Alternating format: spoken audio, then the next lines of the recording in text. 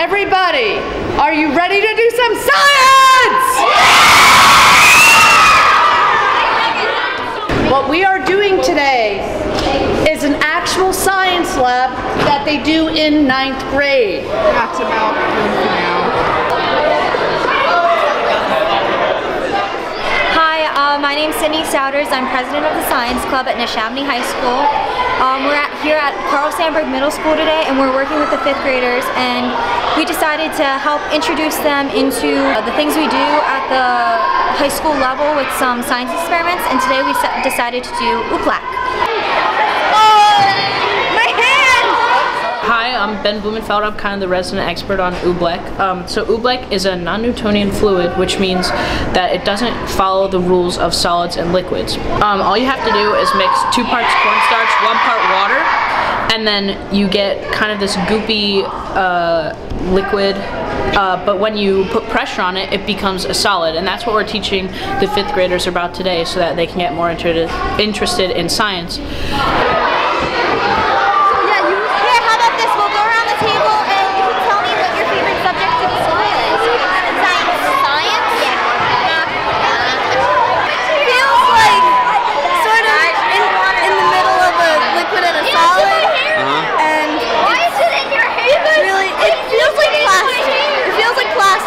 What kind of science do you like?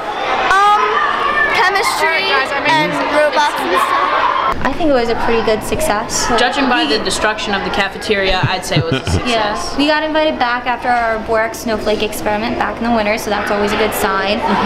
It was a bigger number than we expected. Last time we only got about 90, this time we had 115.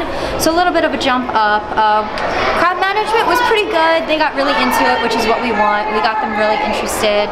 I got accepted to the one college I'm going into their biomedical engineering program, and that's what I plan on continuing. And then I'm really looking forward to what I'll be doing in the future.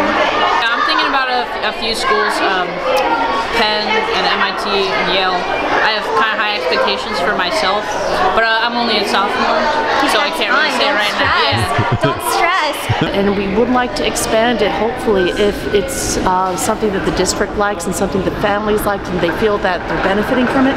We're happy to visit as much as we can because they love science. And